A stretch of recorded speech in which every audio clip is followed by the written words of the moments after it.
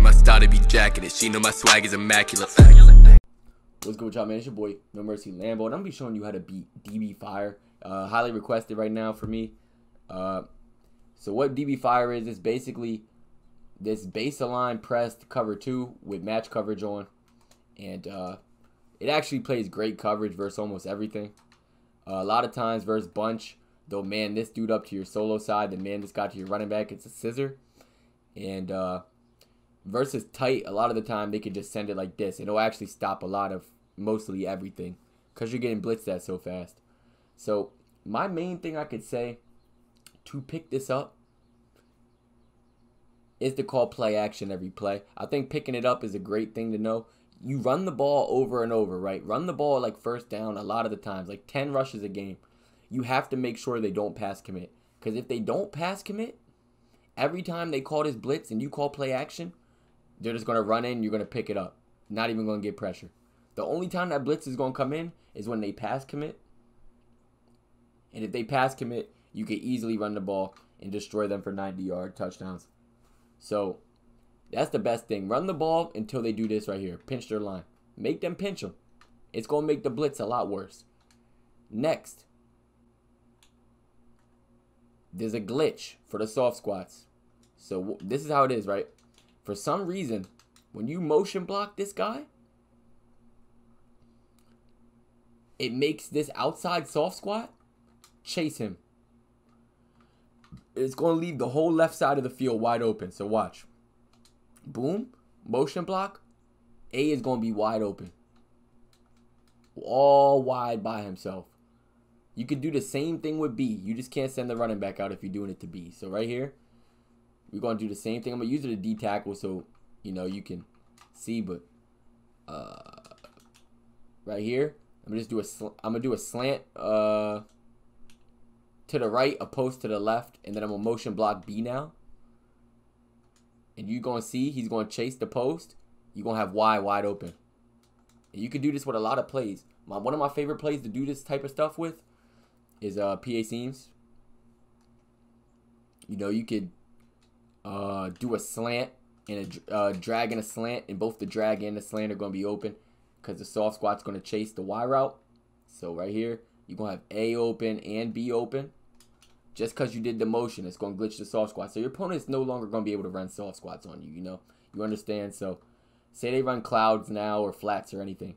Now, even if they're running soft squats, this works too.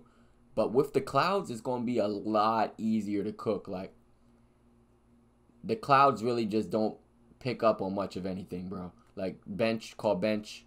They're not going, like, I don't know. They're not going to play the short routes. The soft squats are really what's playing the short routes. Like, the clouds, you can just throw underneath on them the whole time. The hard flats, you can just throw over. Now, the next thing I want to show you is PA seams. Straight up. I mean, it's a cover 2 beater. You got the A route to beat cover 2. You got the B route to beat cover 2. Like, the play is just too good versus cover 2. So it's going to force your opponent to cover 3 mostly every play. But that's fine. Because most of the time, we're going to put X on a corner, right? Now when they run cover 2, this corner route's going to be open. And what's really good about this play, this is like the best play in the game to beat DB Fire type blitzes. Because no matter if they run cover 2 or cover 3, this corner route, right? This corner route, why? It's going to pull anything, even on the wide side. Because it's a deep corner, so the third will always play it. Even on the wide side, short side, it doesn't matter. So right here, normally the third would play this. But since we have that corner route, it's not going to play it. An outside quarter, I'm pretty sure is not even going to play it either. So no matter what they try to put out there, nothing's going to stop this corner route. Same thing with the right side. Since you have this inverted wheel, nothing's going to stop this side either. So right here on the right side, say they try to outside quarter you and inside third you. Unfortunately for them, say they even do like a curl flat or something, like they're actually playing good defense and a hook curl, whatever. They got everything out there. And this B route is going to pull the outside quarter, and you can throw A. That time, the linebacker matched on. That doesn't normally happen. It's because I put him in a vert hook. It's match. This dude, number 58. But, yeah. So, that's a great way to beat it, too. This spot shake play is great versus zones. You could throw the streaks up the middle a lot of the time, like right here. Just throw a seam over his head. That was a really nasty throw. Don't listen to me. But yeah, bench right here. I love bench versus cover 2 or cover 3, any of it. Because right through this little seam, in this little pocket, you can throw it straight to the corner route. So watch, like right in the pocket. Ag down, dodge him, right in the pocket. Boom. Throw it down, ag down. The KOs won't get there. Simple. Like every time you want.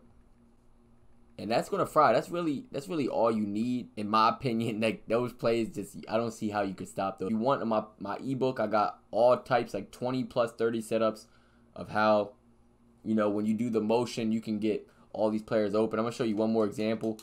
You know, A on a crosser, B on a drag motion. You know, stuff like this. He's gonna chase Y. You're gonna have a crosser wide open down the field.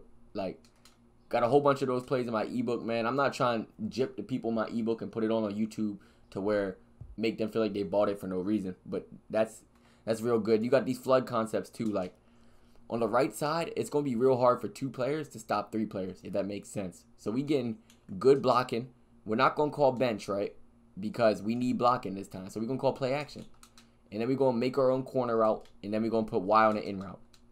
If that dude somehow plays the corner, then we got the underneath. If he doesn't play the corner, we got, you know, he doesn't play the underneath, we got the corner. So motion block right here. We got the corner. Got usered by a computer, but you normally is going to have the corner. A lot of times bench switch is better versus cover 2, but I wasn't expecting that. So right here, like bench switch, still right to B. Bing, bing.